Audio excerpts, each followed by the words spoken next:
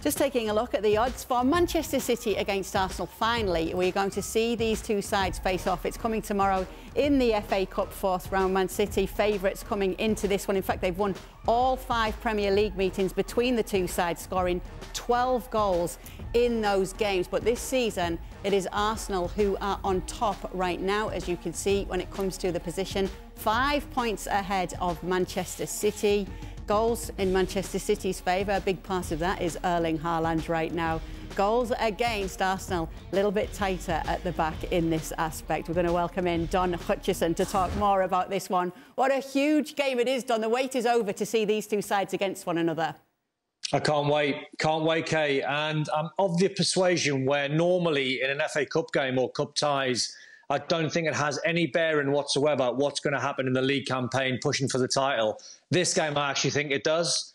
I think it's a chance for Guardiola to go very strong. Not sure what his team lineup's going to be, but he knows he's playing against Arteta, who will go strong, I would imagine. And I think this is a psychological game because if Arsenal win it, they'll prove to everyone, because we'll all have eyes back on the Premier League as soon as the game is finished. Then we'll say, they've passed another test, even though it was a cup competition. If City, say, win 2 or 3-0 and make it easy and comfortable, then we'll all say, ooh, I wonder if Arsenal might get twitchy in the remaining games in the Premier League, where they've got to play each other twice. So I just think this game has so much riding on it, psychologically, what the managers do, the players that are playing against each other. It's an amazing game to look forward to. Do you know, it's interesting that Don said that, because it's something that came up yesterday, whether a cup game would have any bearing on the title race. Don thinks it would. Do you? I do. I think what's different this time around, and I'm with Don, normally these cup games don't really have that much of a bearing. I think what's different this time around is that this is the first meeting between these two this season. Ordinarily, by now, end of January, they would have played each other at least once, and just once more to come. So that, I think, is telling. And then also, I think both these teams, certainly Arsenal, are playing the best football I've seen from them for quite some time.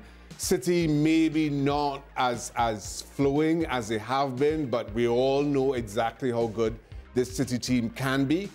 So with everything at stake, I think this game, more so than in any season gone by, provides a psychological edge to whoever wins, or at the very least to two coaches who know each other well, to sit down and review, especially if both managers name strong teams, to sit down and see how they maybe can get the better of the other in those telling league games. Well, it's if indeed it has an impact, it'll be a subjective one. This has nothing to do with objectivity, because objectively speaking, Arsenal has the potential of being 8 points ahead of Manchester City. And that won't change whatever happens in tomorrow's game. So this comes down to feelings. You know how I am about feelings, Shaka. Yep. I'm a little worried about your feelings. Feelings, right? And how the players feeling. The only way that I think this has an impact on Arsenal, a negative impact on Arsenal, is that if they get destroyed by Manchester City, and that puts a doubt that hasn't been there. If they lose to Manchester City, it can happen. But if they get destroyed, it's a different story. I see an Arsenal team right now that couldn't care less about hurdles and passing tests. I see a team that is confident, that shows up to training, excited to be there, and knowing full well that if they play up to their standard, up to their abilities, they can beat anybody in the Premier League, regardless of whether this is a FA Cup, Premier League, whatever the competition may be. I don't think their feelings are going to be hurt if the game is competitive. You and your feelings. Yeah, what's your feeling? Are these two sides going to play full-strength teams? So they're both managers going to do that? I think so. I think they have to, Kay, because of what the lads are saying, because it's got so much emotion on it. It can change. It can change everyone's feelings in terms of what the written press are going to say if Man City destroy them, and vice versa. By the way, if Arsenal turn up and wallop Man City, then everyone will go, "Oh wow, Arsenal are the real deal," which they are. But it depends on the score line. So I've got both managers being strong. I see Mahrez up against Zinchenko, could be a great battle. I see Thomas Partey up against Rodri, middle of the park, great battle. I think Erling Haaland would start as well. It depends on how Guardiola sees it. I was watching his press conference tonight, Kay, and he was unbelievably relaxed. He was really relaxed. He was really complimentary towards Mikel Arteta. He was saying when he's number 2, he was saying he was always cheering the goals on when Guardiola turned round. He said Arteta was always fist pumping him and high-fiving him. And he said he turned around one day when Man City banged in a couple of goals, and he turned around to celebrate with Arteta, and Arteta done nothing. And Guardiola went, it's Arsenal. And he said, this guy loves Arsenal. So he was really complimentary. Pep was really relaxed. And I just think they have to go strong. I think if one manager doesn't go strong and they lose the game, it's one of them where you go, man, you've just lost a little edge. Even in the title race, you might have lost an edge, because everyone will be talking about whoever loses this game. Not so much the winners, it's whoever loses it. Where's the battle going to be won then, Don? Oh, you can pick anywhere, Kay. You can pick anywhere. Normally, as a central midfield player, I would be looking at Thomas Partey, who's having the season of his life, in my opinion, up against Rodri, who makes the game at times look very easy. The form man, I think, is Riyad Mahrez, who mentioned Erling Haaland, of course. So whether they can keep him quiet, but Mahrez up against Zinchenko, that should be amazing. But you can literally, wherever your eyes are drawn in this type of game, it's one of these games, if you're commentating on these games, they're easy. You just got all your notes in front of you, you throw them away, and you watch the game unfold right in front of your eyes, because there's going to be so many superstars on show.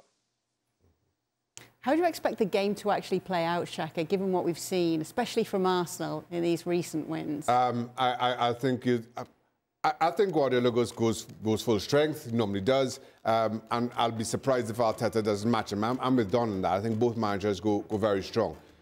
I think you see Arsenal start very high tempo, as they always have, and put City under pressure like nobody has done for quite some time. I just feel that Arsenal, the pace they have in midfield, the way they play the game, how they press, is going to give City a test that they haven't faced for quite some time. Is there any chance, though, that Mikel Arteta second-guesses himself and goes a little bit more defensive against this Man City team? No.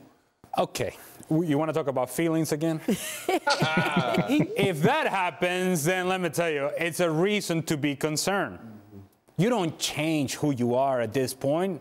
You are leading the Premier League, right? Yes. And you have been outstanding and you've been confident. This team feels like they can beat anybody. But then you go into that locker room and you say, hey, guys, you know, I have a master plan here. We're going to be defensive. We're going to be passive. We're going to be conservative. No, you don't change it now. You dance with Manchester City. You go into Manchester City and you take the game to them. It may work out, it may not, but you do not become conservative, because that says a lot about what the mindset is, not so much of the players, but of the manager, that he fears this team so much that he's going to sit back. I don't think that's happening. I think that's the absolute worst thing that Arteta could play defensive. Arteta just says to Arsenal, go out, play your game. You're the best team in the league. Go out there, show it. Even if you lose, you stick with that message, because nobody thinks, Sydney, I don't think Arsenal are going to go the rest of the season winning every single game between now and May. But what you have to do is prepare this team for when they do stumble, when they do lose, that the one thing that isn't dented is that self-belief. So go out and play. You're the best team. Even if you lose, you come back and say, well, we're still the best team in the league. We just had an off day today. Well, thank you very much for watching ESPN on YouTube. For more sports highlights and analysis, be sure to download the ESPN app. And for live streaming, premium content, and let's not forget as well, ESPN FC 7 days a week. Subscribe to ESPN Plus.